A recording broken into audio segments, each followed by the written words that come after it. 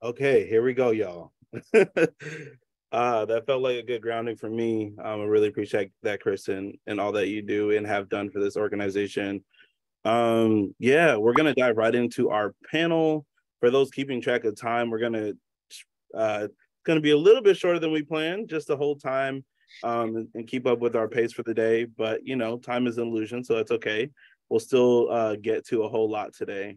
Um, we have an amazing panel here. I'm inspired by all the organizations and folks that are joining us for this panel today. The panel's about mutual aid as it strengthens Atlanta's abolitionist organizing. And part of the impetus for this was me being in community with folks and seeing the fact that some of the folks at the core of abolitionist organizing in Atlanta are also doing so much mutual aid organizing, and me noticing how those things are speaking to each other. These are connections that the folks that are on this panel today have long made, and I'm really excited to hear more for them today about their journey in organizing. So I'm gonna quickly read through their names and what their organizations are, just so we can jump it off. And I'll start with the first question. And yeah, just for the panelists, for the first question, you will go ahead and all of you will answer it, just so that we know what your organization does and the needs that you meet. And then for the rest of the questions, we can kind of popcorn. So we have Sunny here from Soul Underground. I'm really excited. Soul Underground is one of our new member organizations. They were also a BSEF grantee last year. We have Brittany here from ARC Southeast. Brittany is involved in a lot of reproductive care work and is also a doula. Really excited that Brittany can join us. We have Kwame here from Community Movement Builders. Kwame was actually also at a NEC call last June talking about abolitionist organizing in the city. So really great to have you back. Dayu's here from the In Defense of Black Lives Atlanta Coalition, who has been holding down so much organizing around Stop Cop City and just abolitionist organizing since 2020 in the city. So really great to have you here, Dayu. And PJ's here from Mariposas Rebeldes that does both mutual aid organizing and abolitionist organizing as well. So really excited to have you here. I'm gonna go ahead and ask the first question just so we can jump it off. And I'm gonna ask Kwame to answer first, and then I can kind of call on y'all as we go through. So the question is, introduce the work that your organization does along with the need or issue that you are trying to address. And if you could do this part quickly, that'll be really great. Peace, everybody. So my name is Kwame. I organize with Community Movement Builders. We are a Black radical organization. We organize based off of the praxis of the liberated zone theory, the idea that Black folks, African folks in our community should have complete control and autonomy over every institution that touches our lives, right? So really harping in on self-determination. And of course, that ties directly with abolitionist organizing, because one of those institutions that we need to have control over within our communities is any kind of safety apparatus within our communities. We do not believe in policing as being appropriate safety apparatus, and so we also have to create what safety looks like within our communities, absent of policing. The way that actually looks like, and that was kind of like a lot of theory and jargon and whatnot, but the way that a lot of that actually looks like is our organizing focuses on two core things, right? One is gentrification, or I'll say three things. One is gentrification, two is policing and police brutality and police abolition. And then three is, while we're building up to these longer term and larger projects, we also have to make sure that we're building up institutions to be able to create meeting people's immediate needs as they are right now, right? So to that point, it's necessary that we have things such as what we call our liberation programs, where we do food distributions, cleaning supplies, hygiene items for Black folks within the liberated zone and also slightly outside as well. And we organize with housing working group directly with folks in community to be able to build autonomy and power within the neighborhood around housing and gentrification. And we're very involved with the Cop City movement as well. Try not to take too much time. No big deal. Y'all are doing lots of work that we love to hear about. Let's go to Brittany next. Let's talk about your organization and the issues and needs that y'all are addressing. Okay, hey y'all. My name is Brittany. I use she and they pronouns. I am the organizing and outreach manager at ARC Southeast, which stands for Access Reproductive Care Southeast. And what we do is in the name. We are a reproductive justice organization that centers and tries to ensure the access of Southerners, specifically Black folks in the Southeast, making sure that they have access to abortion care. We do that. We have a primary health line, which does our abortion funding as well as practical support, making sure folks have their travel accommodations secured. So hotels, bus tickets, plane tickets, depending on where folks are having to travel to access abortion care based on their gestational age and the various laws that are inside of our region. We also have our organizing and outreach arm, which handles most of the programming. So we have an emotional support group for folks who have had abortions, who have sought abortions in the past. We also do some direct mutual aid work with those set of folks. And we are in the beginning stages of doing some like targeted leadership development for the folks who have supported our programming, support folks who have, I guess, gone through the health line to seek abortion care, to get some more RJ leadership out into the community. Happy to be here. Yeah, I know y'all also have a really dope like free Plan B distribution program and a whole bunch of other stuff that we can get into later. Yeah, let's pass it over to Thayu from In Defense of Black Lives Atlanta Coalition. What needs are y'all addressing and what's your organization like? Hi y'all, I'm Thayu Luhamer with In Defense of Black Lives Atlanta, IDBL. We're a coalition of organizations, and most of our work focuses on training up new organizers and community members who want to get involved. We hold a lot of coalition space. So as moments like Stop Cop City pop up or the 2020 George Floyd uprisings pop up, we're often holding that coalition space and holding space with like different organizations and people coming together saying that for this moment, they want to work together towards achieving whatever the current goal is. So we hold coalition space for that, as well as train up new organizers and new people and doing a lot of like fellowships and things of that sort to get youth involved and get them knowledgeable about what abolition is, what abolitionist organizing looks like, and how they may want to plug in using their particular skill set to move abolition forward within the city of Atlanta. So that often looks like within like holding coalition space for people, it often looks like holding the resources for coalitions and moving the resources to where they need to go for a particular moment. And that's a lot of the work we do. And within holding that work, it looks different each time we do it. So what we did in 2020 looks very different from what we're doing now with Stop Cop City, which I'm sure we'll get a little bit into later. Thank you for that. Let's go over to PJ from Mariposas Rebeldes. Hello, my name is PJ. I am a core organizer of Mariposas Rebeldes. And the roots of our organization began for the need of accessibility for the queer and trans, indigenous, and Black community to access to land and food without having to pay for it. Most of the people in our community do not have access to our ancestral homelands, as well as being displaced from our culture for generations, and in our lives in this generation being displaced from housing, experiencing food insecurity. So our goal and our work is creating a community network, an ongoing community network, where we can obtain resources and make trades and support from each other without having money involved, as well as we have a land project that I am a land steward of, where we offer, or we bring a community green space where we celebrate food and each other and reconnecting to our cultures and our indigenous identities that we have been displaced from. Yeah, brilliant. Brilliant. Thank you for sharing that. And last but certainly not least, Sunny from Soul Underground, take it away. Hey y'all, my name is Sunny. I use they, them pronouns.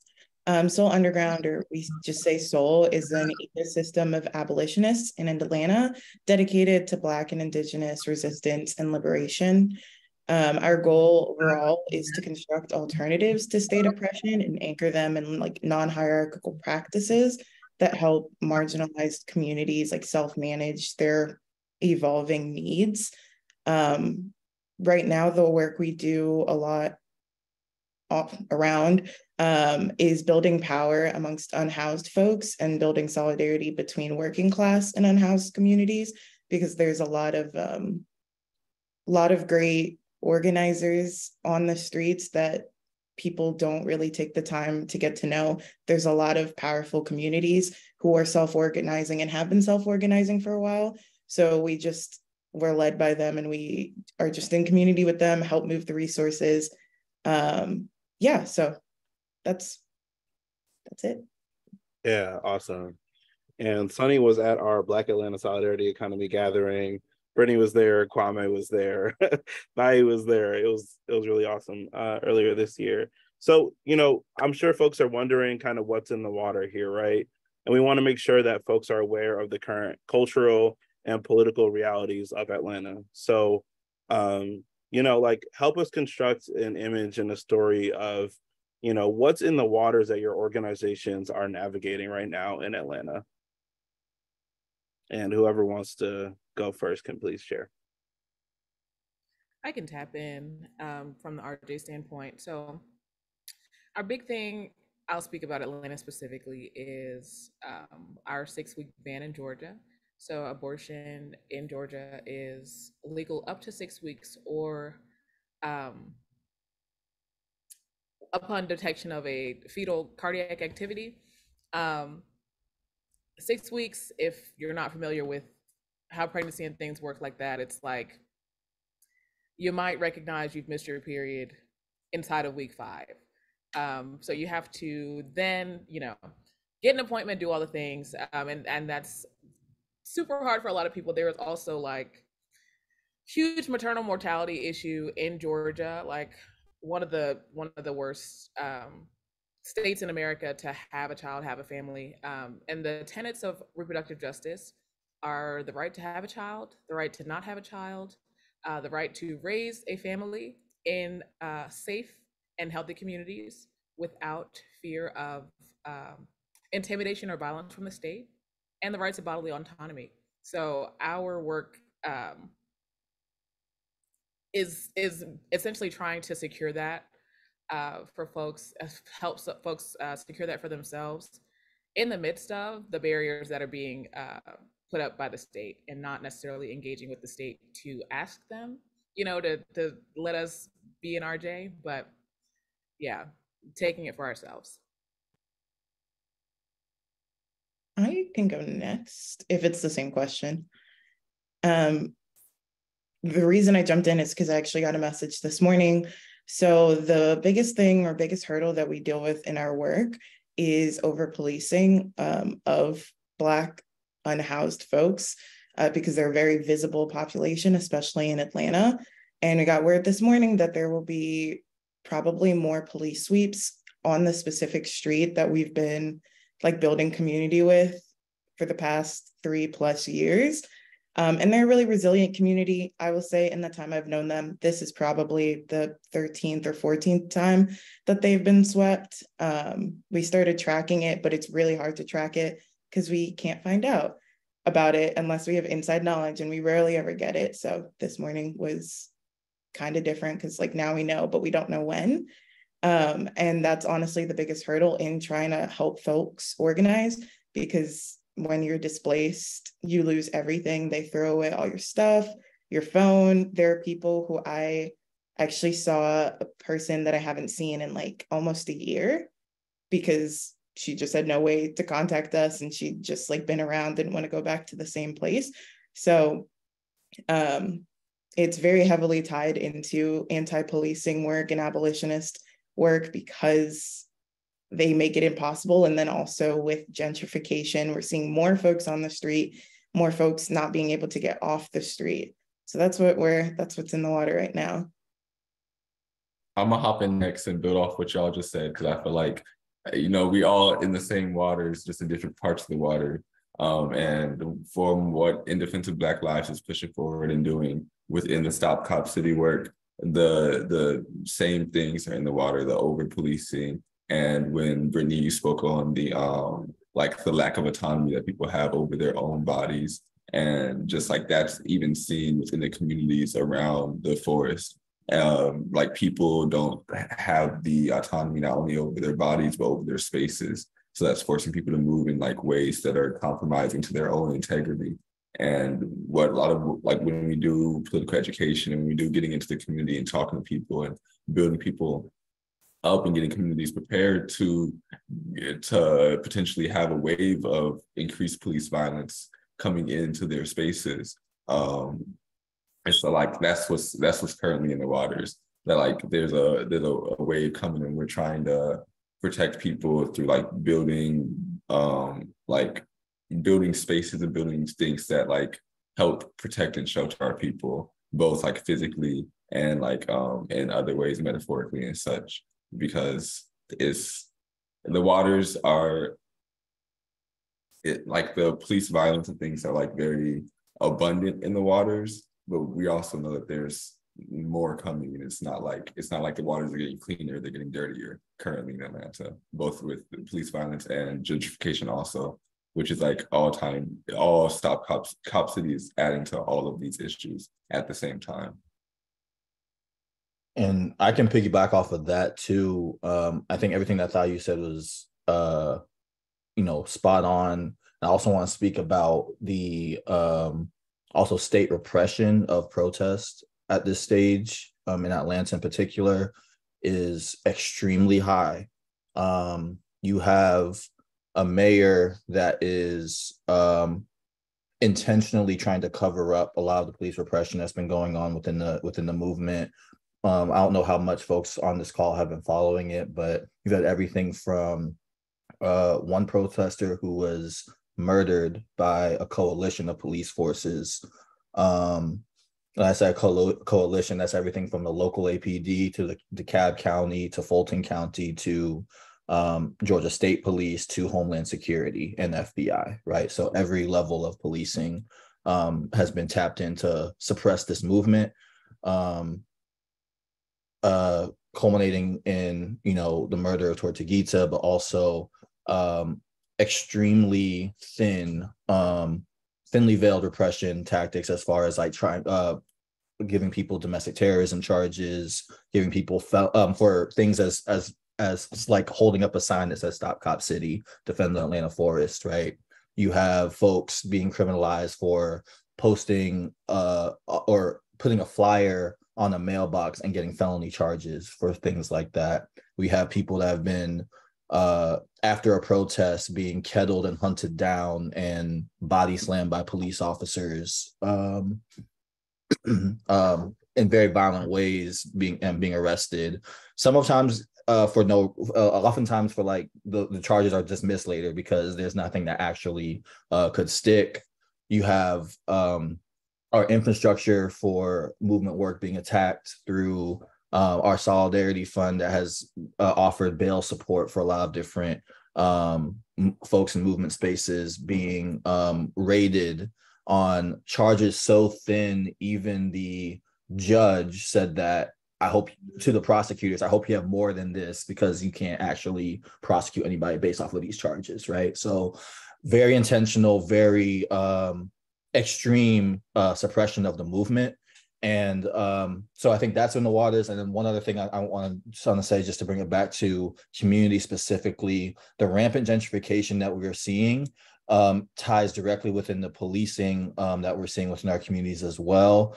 And the narrative that the state is trying to craft, where we're seeing incidences of violence being one blamed on a lack of policing, blamed on our communities, and then also a very blatant lack of response from the state, from policing, from EMS to incidences of violence, which on our end, and when we talk to folks in community that, you know, who might have been relatives of folks that have been victims of that violence, it's very clear to them that the solutions cannot be coming from the state or from policing, that the solutions are coming from building community and building long-term institutions that can be able to provide resources and make sure that our communities can be safe in ways that actually keep us safe, not ways that further police us.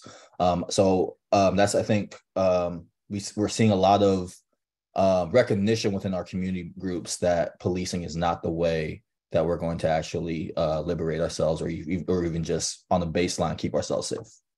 Ashe, yeah.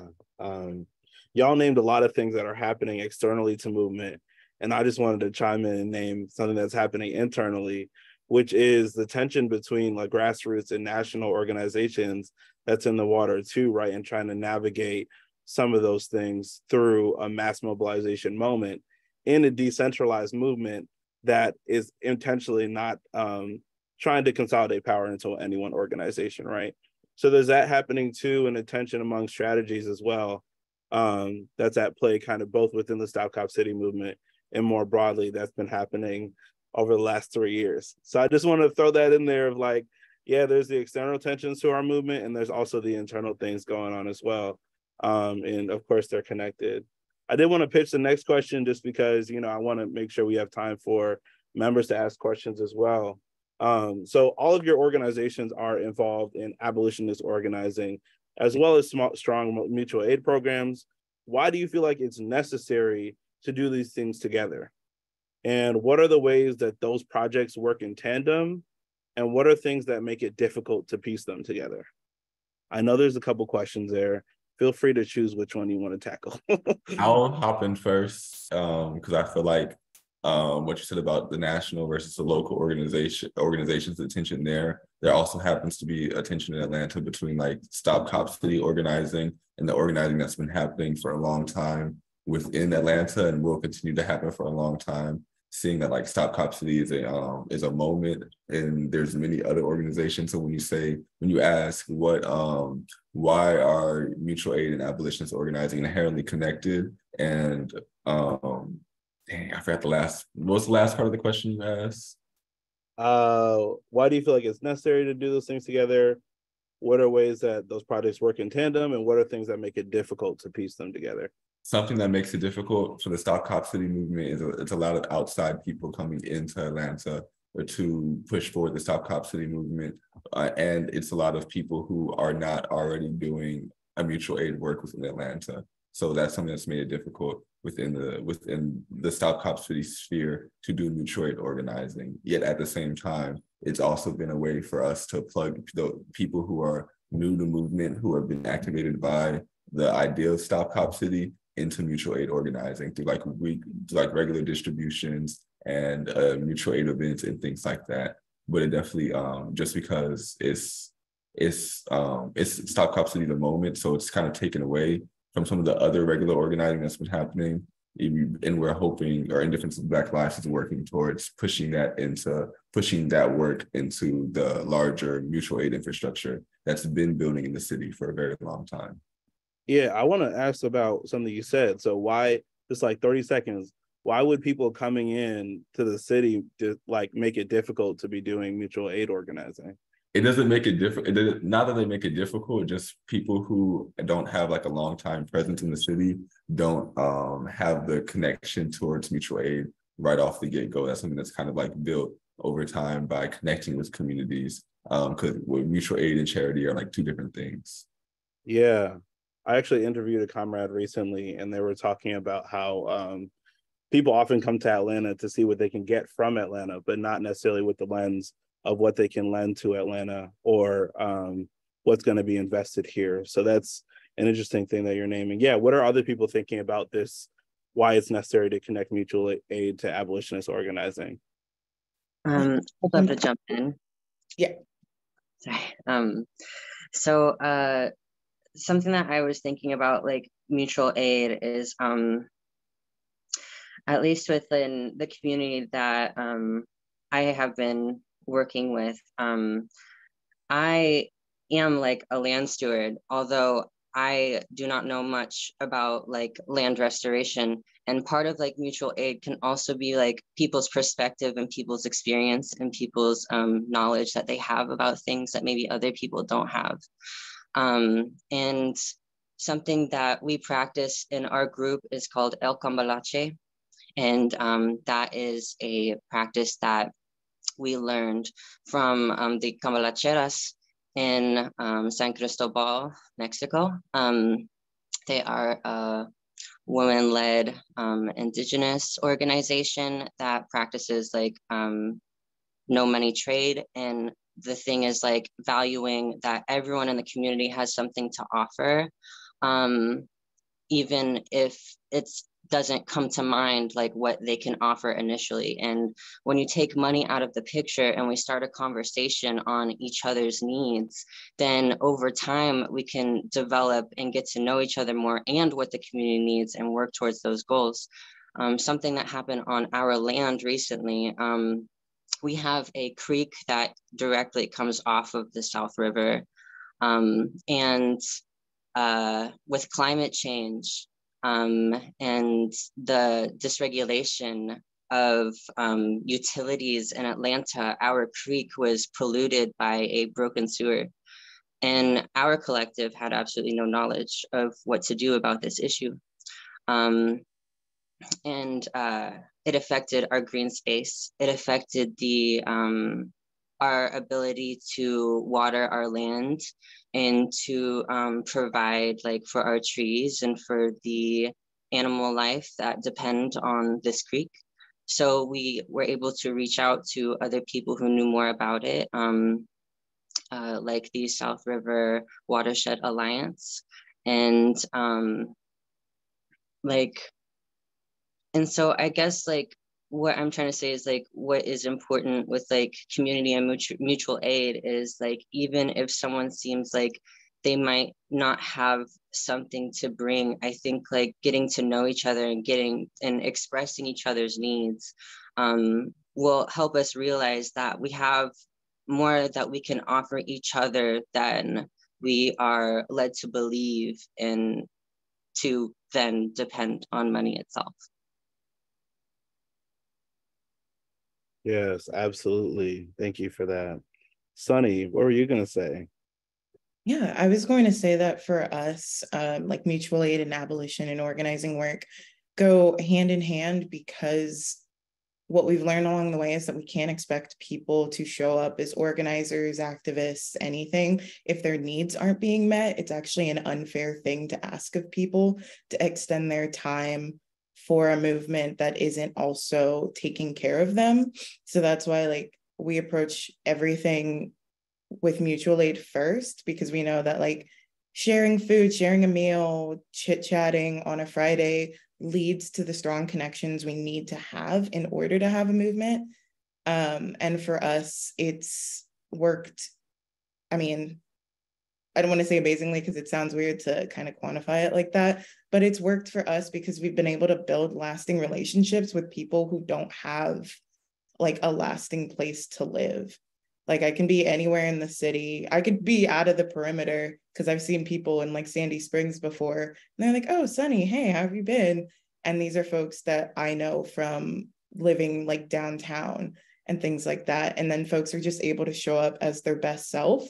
And for me, like the lowest barrier to entry for mutual aid is always food. If I'm doing something or if I'm meeting new people, it'll almost always be like food centered because I want everyone's stomach to be full so that we can then talk for 6 hours about what we want to do.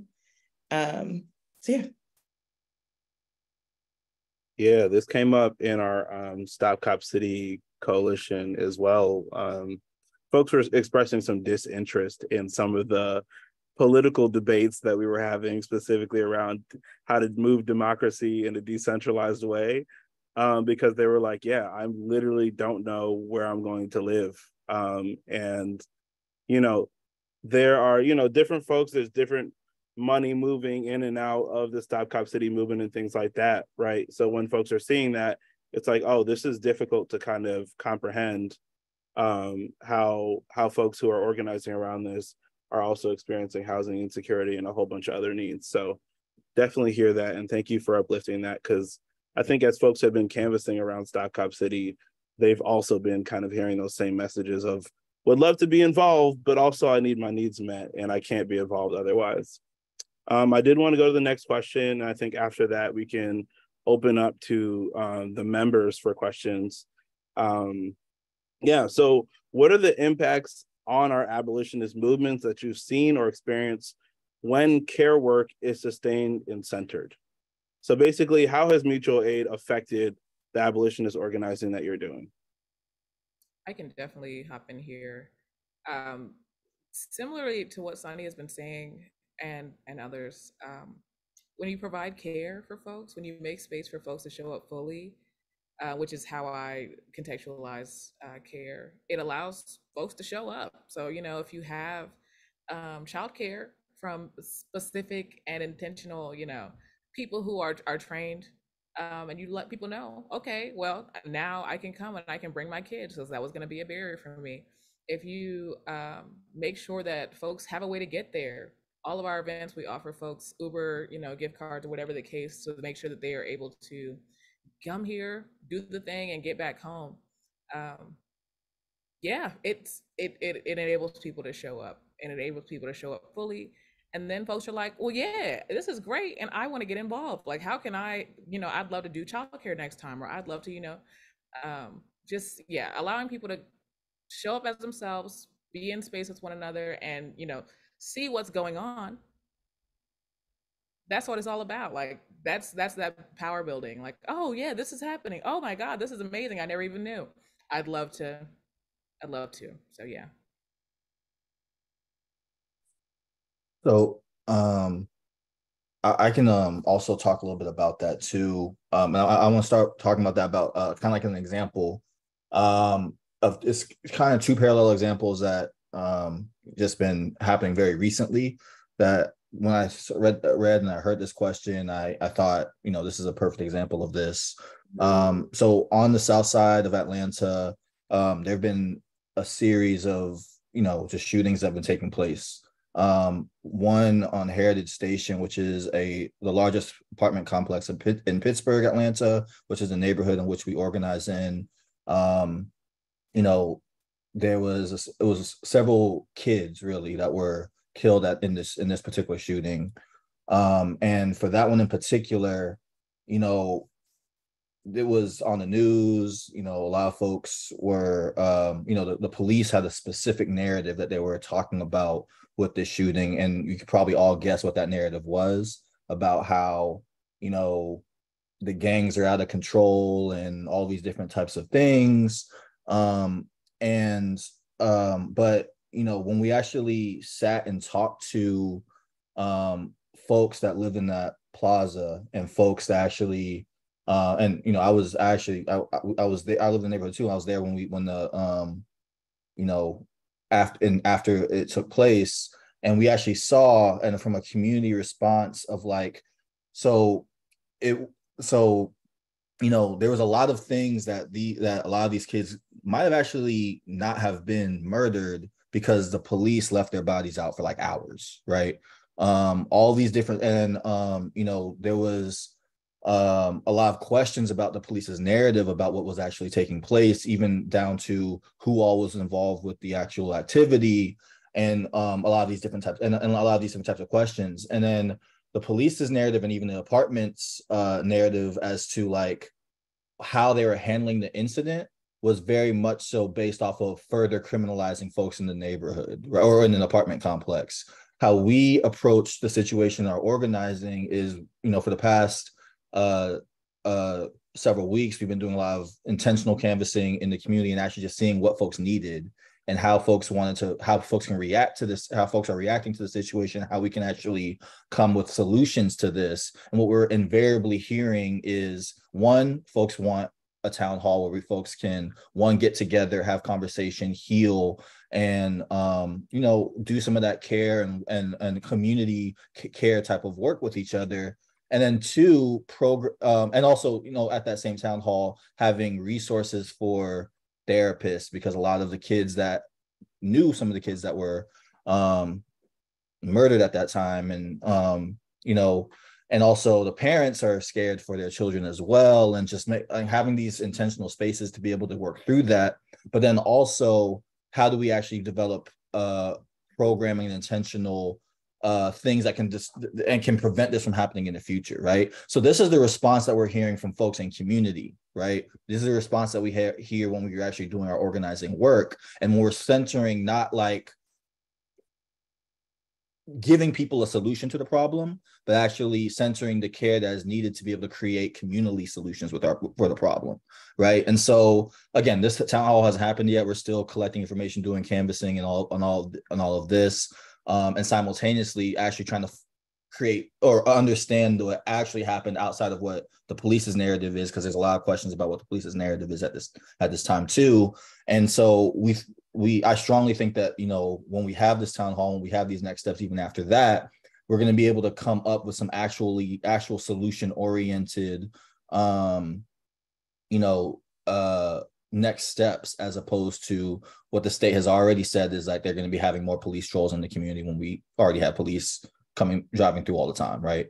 So I think that's just that when I read that question, that was an example that I thought it directly ties into care work, centering people that have been impacted, and then also and even coming from them, that it has a very strong abolitionist stance as to like the solutions that we're looking for don't have anything to do with policing, and what actually is keeping us safe is our community response to being able to build this.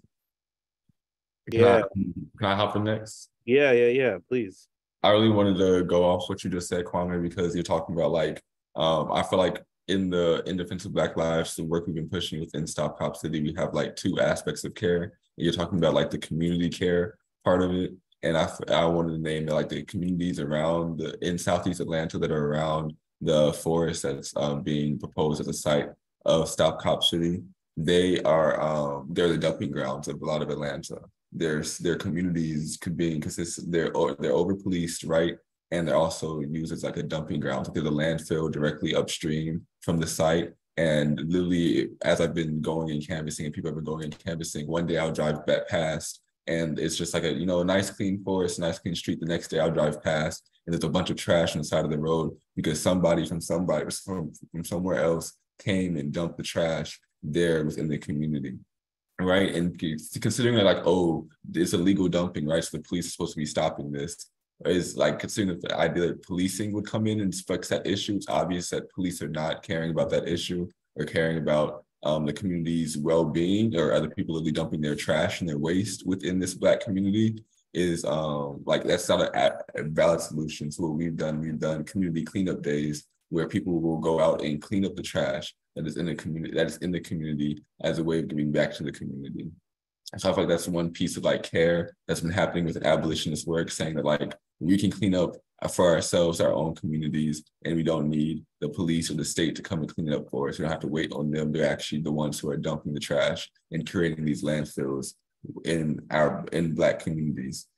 Then secondly, another piece of care work that's been happening is that the organizers, us ourselves, Black organizers, not only need space within movements, as IDBL has been holding like coalition space, but also need care work within this space and chances to heal on an individual and on a communal level. So we've like hosted, like, as far as like programming goes, as care days where organizers and people who are plugged into the movement can come and receive care work from practitioners, such as like I know Mutulu Shakur recently passed. I'd like to like give major thanks to him as a major care worker and somebody who like pushed that forward and created the practice of NADA, which was something that we've had for some of our organizers in the past.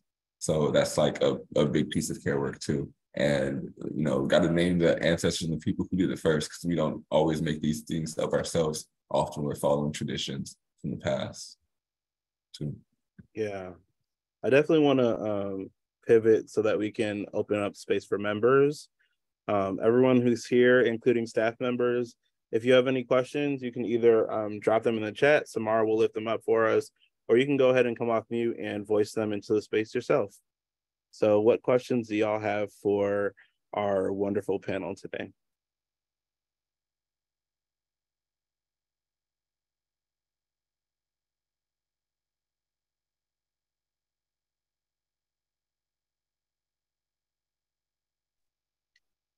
All right, hey y'all, this is Mara. We have a question here from Emily, and I'll just read it out. I'm curious if there have been moments / examples of success in continuing to keep those who have been displaced involved in organizing efforts. Are there ways to stay in touch and weave in participation beyond the long-term structural solutions? How can we counter the ways gentrification ties into erasure and weakens place-based organizing? I would love to speak on that. In our group, something that we had struggled with that we had to stop and acknowledge was a hierarchical structure. And at the top of it was Indigenous gatekeeping, like what Indigenous people look like and what Indigenous practices look like and who is considered Indigenous and who is not. And we had to do some work within ourselves, and we had a festival coming up and we canceled that festival to address the harm that had been done in the group and the people that were affected. And with how we have been moving like this and not working on it, it has affected our work towards liberation for our own community and even for ourselves. Samara, could you ask the question one more time? Yeah, I think the question is centering around, keeping those that have been displaced involved in organizing efforts, how to weave them into participating. So while going through these struggles, 2 of our members have actually been displaced twice this year in housing, as well as 2 of our members are still displaced and have been bouncing from house to house for about 2 months now. And as well as working through the harm that has been brought up in our organization. So what we've had to do is, instead of focusing so much on the work, is to focus on each other and on each other's needs and listening to each other and asking each other more often what we need, because some of us in the group are actively displaced, have active food insecurity. And how we continue organizing is remembering, even though people who are displaced have a lot going on in their bodies and processing a lot of trauma,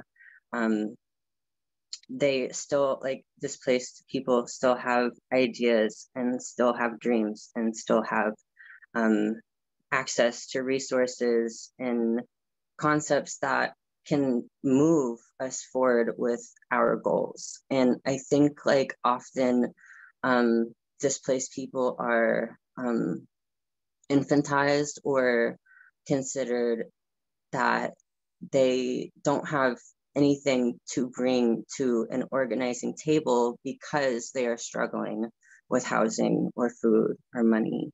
So I think how we have done it in our group is continuing and committed to communication and asking each other's needs and helping support each other with our dreams until we can get into a stable place. Thank you for that. We can go to Sunny. I think you unmuted, and then Kwame. Yeah, I will keep it brief with a few examples. We've been able to have success in stopping police sweeps. Last summer before that, we have prevented folks from being displaced, although it ultimately will happen because the cops come at 4 a.m. and it's a long story. But I think for us, the best example of continuing to keep folks involved in organizing is that we're consistent. No matter what happens, we will be at the corner, 48 MLK Drive, every other Friday from 7 to 10 p.m. during the summers. And like folks know, even if they're swept, even if, you know, they haven't been downtown in years or months, that we will be there. We've not missed a Friday in like a year and a half. And if we do miss a Friday, something crazy must have happened, and we will be there the Saturday.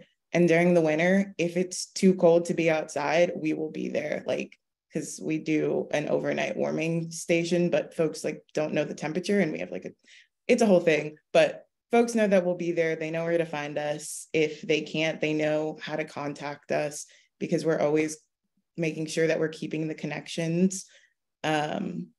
And that's just been the best way to keep folks involved, because they also know that eventually, like, our biggest goal is to get people into housing. And it doesn't matter if we have to move 20 mountains, we're going to make it happen however we can. And just showing up for people like that.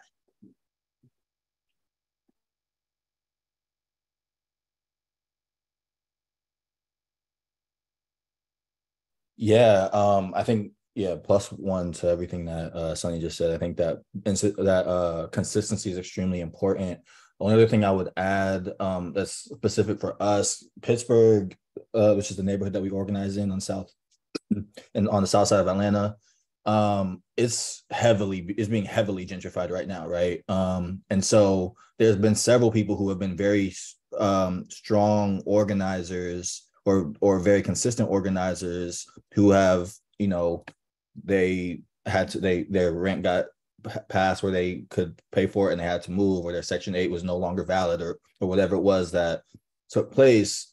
But to that same point, I think part of what, and several of those folks who might have stepped out also come back to organize with us as well.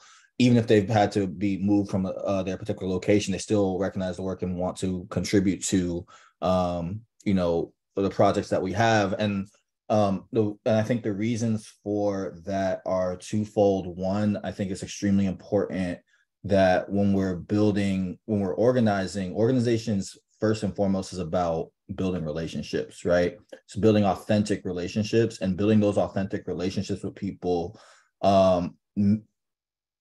makes it so that people don't see this as like something that is just external to them, but it's something that they're a part of, right? And so having that makes people want to still participate, even if they necessarily aren't in the particular neighborhood that we're organizing within. But then the second piece of that is also making sure that you have your organization is structured in a way that can also support folks in the needs to be able to, and make it so that they're able to participate, right? So we talked about how the mutual aid piece connects to that with, like, you know, and I think a lot of people think of mutual aid as just like food distributions and those types of things. But what that also is I think other folks have mentioned this as well, is making sure that we have childcare every meeting that we have, making sure that we have the ability to go and pick people up if they need a ride, if they can't catch MARTA, or don't have a vehicle, like making sure we're making it easy for people to be able to plug into the work that we're doing, so that folks can still tap in, even you know, if they're no longer in the specific community that we're in, and also having the will to be able to continue working organizing with us as well. Awesome, thank you for that. We have, I think, 2 questions left in here, and I think we can get to both if we are deep and concise. So I see Samara's going to ask Carol's question next. Yeah, Carol asks, what has been the biggest impact / benefits to working within the NEC and collaborating with other groups? So for groups that are not part of the NEC, like what is like coalition building, or like being part of a network done for your organization and the work that you're doing?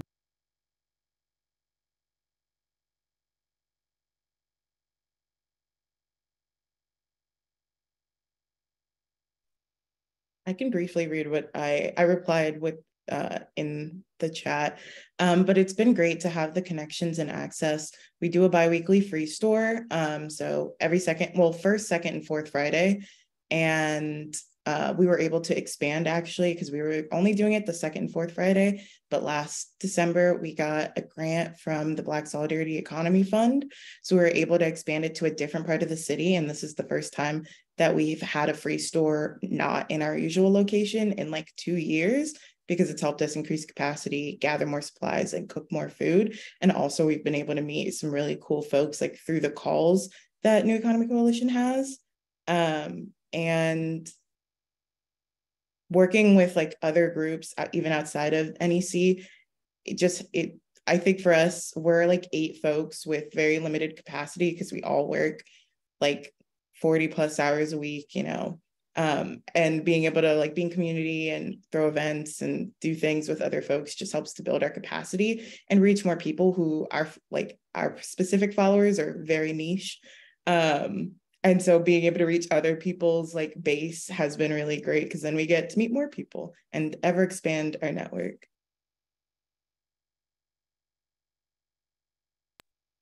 Thank you, Sunny. Yeah. If anybody else has an answer to that, I can just move on to the next question here. That's, and Jasmine, I see you. So we'll try and get to you after this one question here around specifically to Brittany. Suparna says, I was very moved by how you explained the connections between reproductive justice, abolition, and liberation, and goes into some of the work that Suparna does. And I'm wondering if you have ways in which you see the connections between reproductive justice and climate and food and land justice play out in the powerful work you're stewarding, and if you could share some of that with us. Absolutely, and thank you so much for the question. I think it all really ties back to that question of safety. Reproductive justice says that we all have the right to raise families however we see fit in safe and supportive, healthy communities. And that includes safety against famine, safety against hunger, safety against poverty, safety against displacement, right? So I see huge connections. I think that, well, let me say this, 80% or 80+ % of the folks who call ARC Southeast do identify as low income, have little to no medical insurance, are living in an underdeveloped, currently gentrifying, or in a rural area, and are Black. So inside of ensuring that our families are able to thrive and be successful, we need to make sure that we are holding and creating space for folks who are doing the work of raising families. We are making sure that folks are not living in food deserts, for example, or in hospital deserts, like the folks who live in Southwest Atlanta, you know, where they just closed the hospital. We have the one trauma center down in the city that has, you know, 13 and 14-hour wait times in the emergency room, right? So these are the things, just ensuring that we as community are doing what we can to remove those barriers, and reminding ourselves and reminding the folks who we support, who are in community with us, that like these are things that can be accomplished with our own hands in our own time, like without needing support from the state. Hopefully that answered your question. I'm happy to talk more about it later too. Yeah, that was great. Thank you, Brittany. And so we're going to take our last question here from Jasmine, and then we're going to move to a close. Go ahead, Jasmine. You can take yourself off mute. Thank you, guys. I just want to say thank you all for the work that you're doing. I have a lot of lived experience with this work, and also I used to live in Atlanta when I was in high school.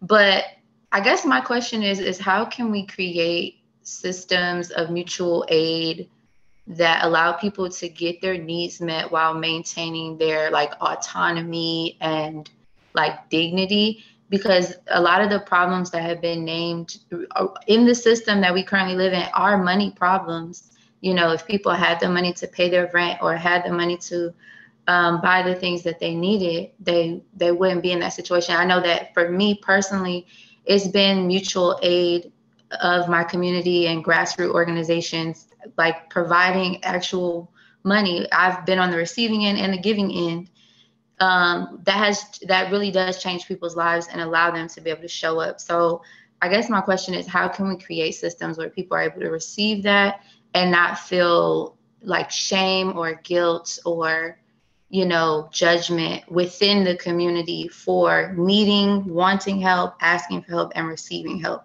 whether it be money, food, housing, or otherwise? Okay, yeah, I would love to speak to that very quickly. I think, well, so a little bit of context. ARC Southeast is a smaller organization. I think we have like 15 people on staff. We do have a larger budget as a nonprofit who funds abortion for like the whole Southeast and some other folks, some other regions that we have solidarity with. And something I'm pushing against all the time is complexity in your application processes, in your outward, like whatever language you're using in your outward communications for folks, and making sure that like the services that you do offer, the support that you are able to offer for folks, is like well publicized, like letting people know what you have going on, and big emphasis on like coming off of those dollars. Like I've had to consistently be like, hey y'all, we need to let go of these monies. Like we're a nonprofit, meaning we have to be at zero at the end of the year. Like what are y'all talking about saving for? What are we talking about? You know, like there is none of that. We need to save save the sanity of our community by coming up off these dollars and letting people know that this is, you know, like, yeah, it's yeah. So making sure that we understand as organizations operating inside the nonprofit industrial complex, this is not our money. The community is the people that this organization is for. You know what I'm saying? Like if there is no community, there is no us. Like we need to be working ourselves out of a job and not trying to stay paid forever. Like no, making sure the community's needs are met first and foremost needs to be the priority. Yeah. Sunny and Kwame, take us away, and then we'll wrap up. Sure, Kwame, you can go before me if you'd like.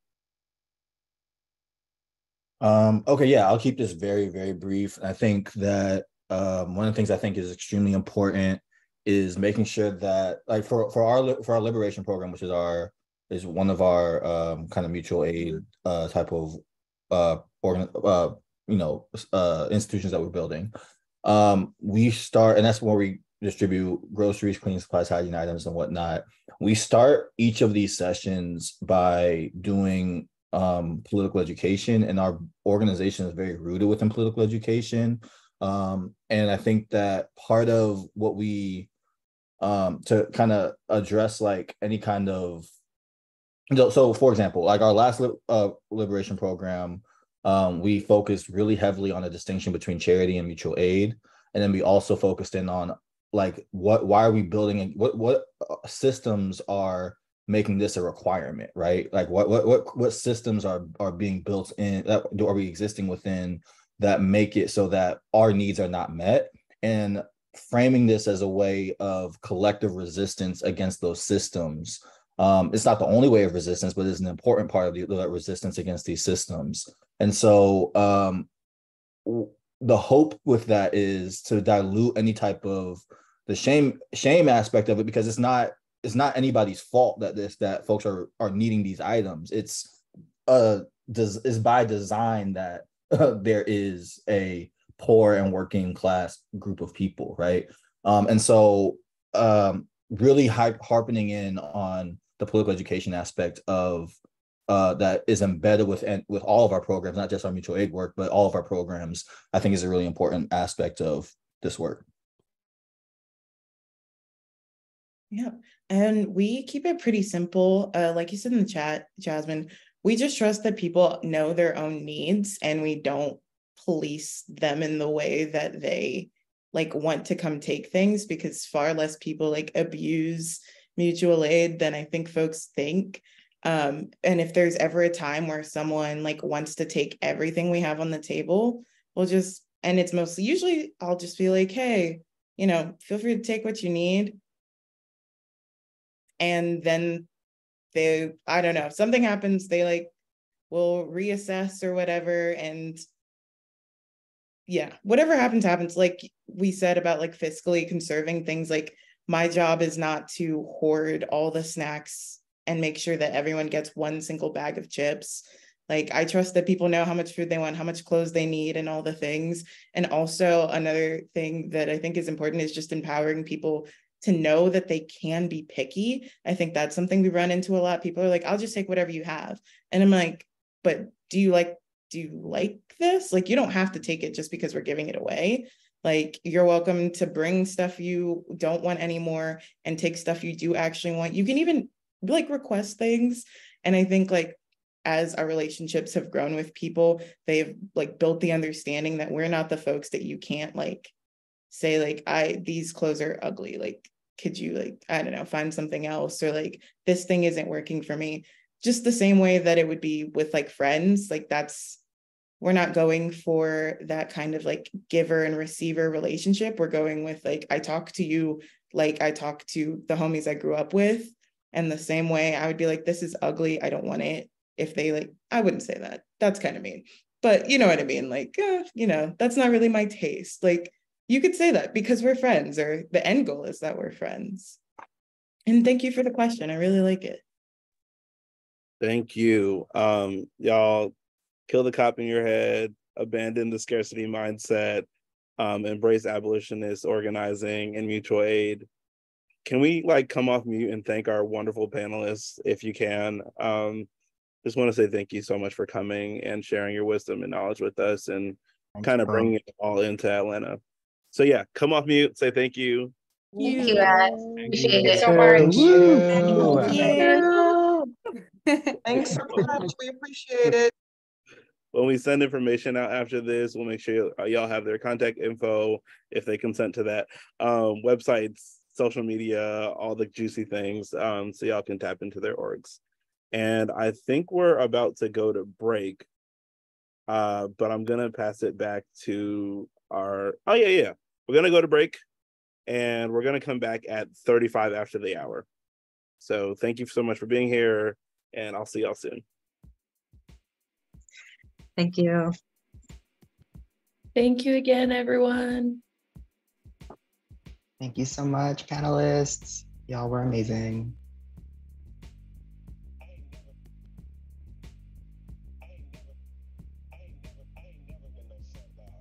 City council and listen to over 17 hours of public comments to not build Cop City. Maybe they'll listen to a song. A resume with accolades don't mean that you a sellout. You ain't listening to the people and what we care about. You were elected, and so it's your dereliction and duty. Bring them a cop